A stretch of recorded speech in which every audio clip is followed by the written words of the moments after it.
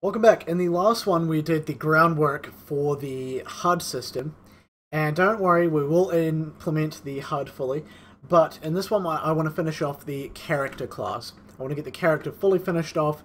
We don't have to worry about that anymore, and we can fully just go on to making the HUD, adding the shops, and then we're pretty much done. That's basically the whole system, so a few more tutorials down the track and we'll be finished for good.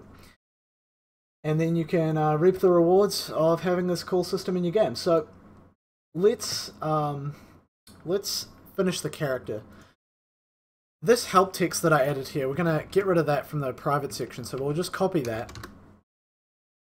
And up here in the public section, we'll paste it in here so it's public. Since we need to access this from the HUD, what we're gonna do is make this a U property. Edit anywhere, blueprint read write, category equals HUD. And so this means our HUD stuff can actually access it now, which is good. We're also going to make the amount of gold the player has. And this is going to be an int32, which stores our gold, obviously. So U property, in fact, we can just copy this over. So copy that, put that there, and then int32 gold. Very easy. Let's see. We've got that. Let's add a couple of kind of boring functions, but we do need to add them, get this work out of the way. So, let's see here. Adds. Updates the coins. And then we'll say at param amount. This is the amount to update the coins by, and can be positive or negative. And we're using this to update the coins because when we buy an item from the shop, we need to call this function to take coins away from the player. So U function, it's going to be blueprint callable, which means we can call this from blueprints. And I'm going to say category equals inventory functions. Now fortunately we're going to have to make about 4 kind of boring inventory functions, but they do need to be there to make everything work. So void update gold, and the parameter is int32 amount.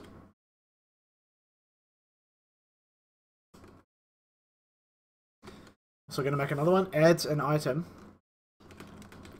to the inventory, which we still haven't actually made yet, but it's very easy to make an inventory. This is a U function, blueprint pure, which is slightly different from blueprint callable. And again, category equals inventory functions.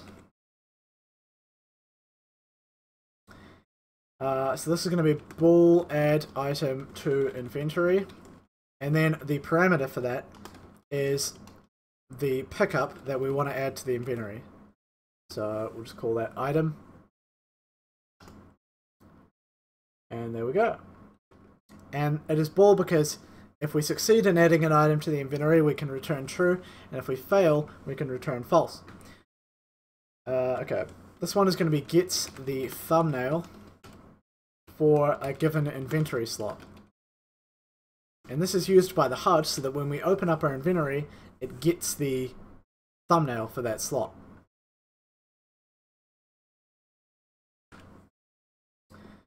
So that is a blueprint pure again. In fact, we'll just copy this over.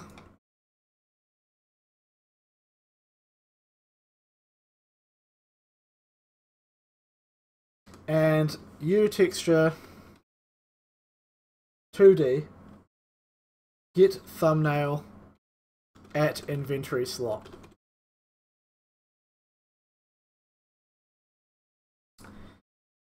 Okay, I know this is starting to get really lame because you guys are thinking, oh my god, we have to implement all of these. I know, it sucks, but, you know, there are parts of building games where it's like, not that fun, but, you know, you got to get through it, so Anyways, the next one is gets the item name for a given inventory slot. And you're probably starting to notice the insane amount of repetition here. These are pretty much very, very similar functions, but they are all very much needed by the HUD, for the HUD to function properly. This one's going to be fstring get item name at inventory slot.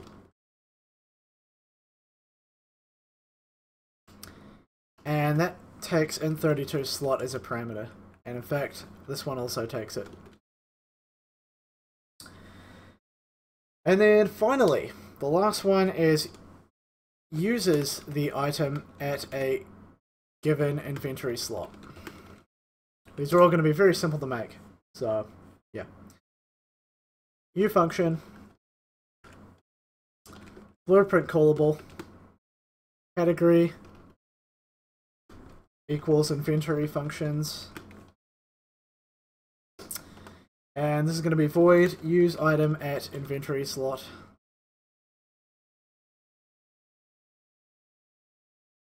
int32 slot. And there we go. That is all of our inventory accesses, getters, whatever. And damn flies buzzing in my shop, man. Anyways, those are all the functions. So once we implement all these, that's all the HUD needs. And I know, that was a lot of stuff. That was a lot of typing just for the header file. We haven't even made these yet, but you know, if you can get through that, this is like the most boring part of the whole project anyway. So under current interactable, we're going to make our inventory. So we're going to say uProperty edit anywhere tarray, and our tarray stores pickups. And it is called inventory. Now, because I've put uProperty edit anywhere, that means that we can actually look at the inventory while we're playing a game and see items being added to it and stuff like that. So the player's inventory represented by or as a tarray of pickup objects. I think that's it. I'm pretty sure that's really all we need. Yeah, I guess that's it. So, with all that done, that's a lot of work. There's a lot of boring functions, but we'll implement those now. The good thing about implementing these functions is they are all relatively easy. There's not a lot of pain in implementing these. They're all very easy. We should get them implemented in maybe 5 minutes or something. You could even watch this video on 1.5 times while we implement these if you want to get them out of the way a bit faster. But so for this first one, we're going to say gold equals gold plus amount. So take whatever amount of gold the character has and either take money away or add money depending on what we pass in. So that's all we do for update gold. That's the first one out of the way. Add item to inventory is a little bit more complicated-ish. It involves some null checking stuff. So to add an item to the inventory, we need to, first of all, null check the item. So if item is not equal to null, else return false. So return false there. If the item is not equal to null, get the first available slot. So const in32 available slot equals inventory.find null pointer. So look for a null pointer inside of our inventory.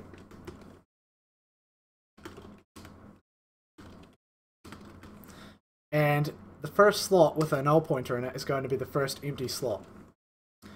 So we'll say if the available slot is not equal to index none. So if we actually found a available slot, then add the item to the inventory. So inventory at the index of the available slot equals the item we passed in, and then return true because we were successful in adding it to the inventory. If we couldn't add it to the inventory, what we're going to do is add an on-screen message. So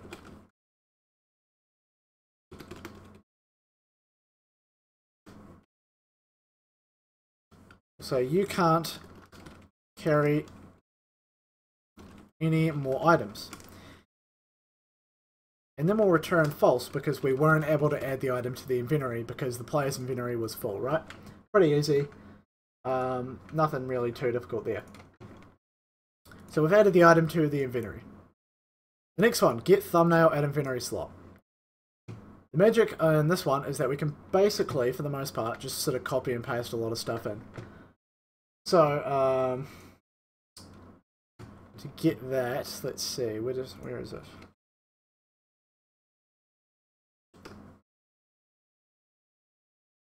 Here we go. This one's really easy. All we need to do is say, if the item we're trying to access, if it's actually there, so if inventory slot is not equal to null,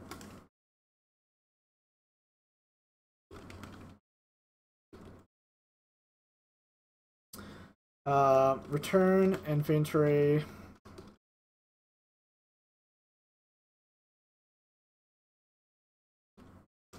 return the thumbnail. So yeah, and if we can't get the thumbnail, if there's not an item, we'll return a null pointer. So that's the pick up thumbnail out of the way. So yeah. Next up is the item name. I know, seriously, this sucks. It's really boring. You know, even I love coding, and I can admit this part is like super boring. But again, we've just got 2 left, and then we're ready to go. So make that. Hopefully, that will implement sometime this year. There we go. It's in. Right. We'll say if we can. And this is exactly the same as this last one, pretty much, with the exception of a couple things. So, if the item is there, return the item, and return the name of the item, so item name. If we couldn't get that, then return none. So the HUD will look for this, and will say, alright, let's get the item. Oh, can we not get the item? Well, in that case, we'll just display none. So if you don't have an item in a certain inventory slot, it's just going to say none. That's that function out of the way. And again, I feel fear this sucks, but anyways, last function. Get that done, and then this is the character over with. We can get finally onto the HUDs, finish that up, get the shops done, and that will be the end of that. And we'll have a really cool system to play around with. Or use item at inventory slot. Very easy. If inventory at slot is not equal to null, so if there is an item there,